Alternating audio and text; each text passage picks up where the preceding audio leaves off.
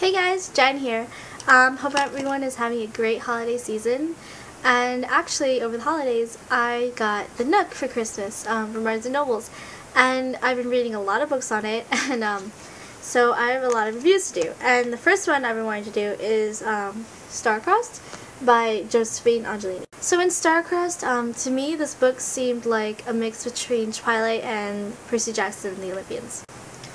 Yeah, the two main characters are Helen and Lucas, and it's like Twilight in the sense that, well, they're all demigods. Helen and then Lucas has a whole family, and the dynamics and the way the family works is very like the Cullen family.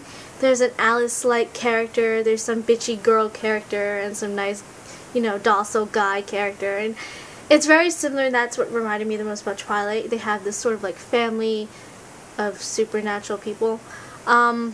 And then there's Helen, who's also a demigod, but she doesn't know it until this family comes in. And it's a story about this curse that's been laid on them. There's these different houses of demigods descending from a specific Greek god or Olympian. And there's a curse that makes them all want to kill each other. And that's what makes Lucas and Helen star-crossed lovers, is because they fall in love even though they're supposed to kill each other. Kind of cliche like that, but it's very interesting. It's not as cliche as I'm making it seem, but yeah. Like the vampires, this is another reason why it reminded me of Twilight, is because these demigods like inherit different abilities and different powers, like vampires and Stephenie Meyer's Twilight do. Like some of them can fly, some of them can, I forgot what, but the others are like psychic, other people are just really strong, like the vampire thing with Twilight. That's why it was really similar to me in my head. But yeah, I really like the series, the book. It's gonna be a series. The sequel isn't coming out until like next spring though, to wait that long. But it was really, really, really good, and I highly recommend it to anyone. Especially if you liked Twilight or like the whole demigod concept and Percy Jackson. I don't know if you guys read those, but well, I'm assuming everyone read Twilight. Like, who hasn't read Twilight? Yeah, I'll give you my thoughts on Twilight another time. But yeah. So yeah, I highly recommend you guys read it. Oh, wrong page.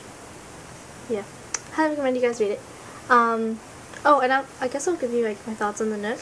I actually really like the Nook. I had the Kindle earlier. My Kindle actually broke because I was really stupid and I kept it in my book bag, and because of that, like the screen got all fucked up.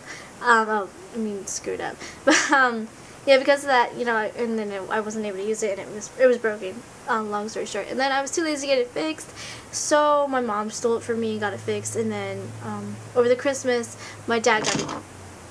I'm really clumsy. And then over Christmas, my dad got me the Nook. I really like the Nook. The only problem that I have with it, that I had with the Kindle, which isn't really its problem, is that like when it's by itself, like I have it in a cover right now, and it's like charging on my computer. But when it's by itself, out of the cover, I don't really care for reading like this because it's very awkward to read. And it's not like a book at all, and I really hate that. Like, it just bothers me the way this feels just by itself. But I got a cover for it, and because of the cover, it reads like a book, and that has made it really bearable for me. So yeah, oh god, so that works for me. I really love the e-readers, I guess, because it's really hard. I don't know if you have this. I don't know if you guys have this problem too, but it's really hard to find a comfortable reading position for me, because I like to read like lying down on my bed, and it's really hard. Like, it gets awkward, and like you're trying to flip the pages, and then your arms, and it's like painful. Like, my arms start hurting. Like, I don't know. But the e-reader, it's really easy to read because you can literally just like find any position. It's not heavy, so you can have it over your head, and you don't have to turn pages. So I mean, like, you don't have to shift position every time you have to read like another side of the book or whatever. So I really like it for that. In terms of Nook over Kindle, I really don't have a preference. I think that anyone, I thought that the Kindle books would be cheaper, but they're actually not. Barnes & Noble books are pretty cheap, and I know that Barnes has, the thing that makes the Nook worth it for me over the Kindle is that there's a Barnes & Noble's right around here, so if there are any problems with it, I can just go to the Barnes & Noble store. Versus Kindle, I mean, like, you have to go through Amazon and all that, and it can be kind of annoying. So, I mean, like, the support is a lot easier on the Nook, and I guess that's what makes it more accessible for me. But, I really can't review much because I just have the really basic version of it, because I got it on, like, Black Friday, so it was super cheap. So, I mean, like, it doesn't have internet or anything like that, it's not even color, so, I mean, it's just a basic e-reader, and that's fine with me, I really like it. So, I mean, if you guys want to go down the e-reader path, you know, it's pretty good. It's pretty good. So yeah, those are my thoughts on it. And yeah, I will leave you guys now. So I hope you guys have a wonderful holiday, and I hope you guys read some of the books that I tell you to read. But you know, if anyone's actually watching this channel, which I highly doubt. But yeah, have a great holiday, guys, and not text, but comment, like, feedback and stuff if you guys read it. I'd love to hear from you.